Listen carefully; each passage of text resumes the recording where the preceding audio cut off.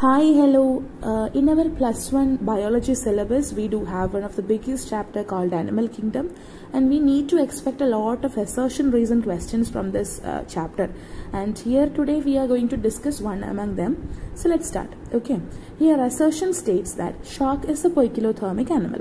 The reason states that it is not capable of regulating its body temperature according to the temperature of the environment. Let's go to the options. I hope you are aware of the options, but still I'll say that. Okay. Option A is like both assertion and reason are true, and reason is a correct explanation of assertion. Then option B is like assertion and reason are true, but reason is not the correct explanation of assertion. Option C is like assertion is true, but reason is false. And option D is like both assertion and reason are false. Such a different option D, right? Yes. So before entering into the discussion of the assertion reason, you have to basically understand what a poikilothermic animal is. As you know, poikilothermic means cold-blooded animals. These animals will not be having a constant body temperature. Their body temperature will be fluctuating according to the temperature of the environment. So basically, when they are in an environment which is having lower temperature, the body temperature will be according to that. And if they are in an environment which is having higher temperature, their body temperature will be corresponding to that temperature, right? So they don't have a constant temperature, it's literally fluctuating.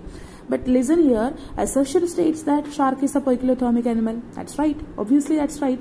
And what reason is saying is what we have to discuss. It is saying that the shark is not able to regulate the body temperature according to the changes of temperature that is happening in the environment. But that's not true.